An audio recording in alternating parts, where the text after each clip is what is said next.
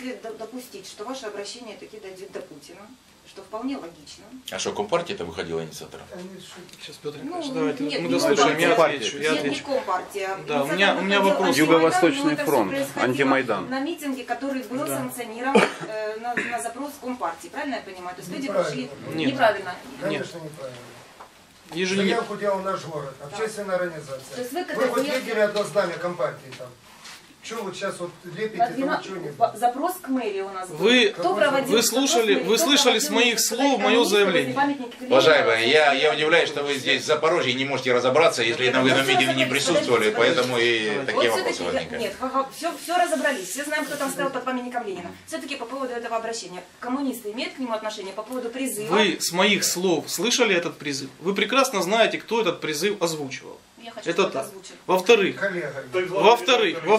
возле памятника Ленина собираются все различные общественные организации, которые считают, что его необходимо защитить.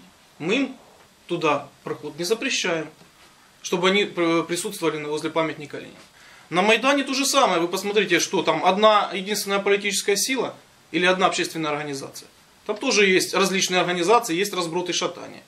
Поэтому никому не запрещено озвучивать то, с чем он пришел на этот митинг.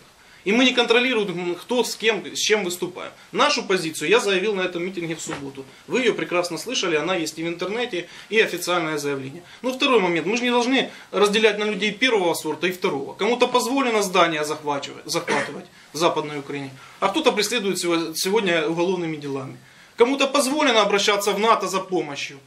А кому-то нельзя даже слова сказать. Поэтому у нас уже, понимаете, перекос пошел. Люди первого сорта и люди второго сорта. Вы говорите о том, что не было агрессии, и говорите о том, что не было формирований воинствующих в городе Запорожье. Ну, не знаю, либо вы тоже интернет не смотрите, либо телевидение. Но скажите, а что происходило возле Запорожского обкома Компартии Украины?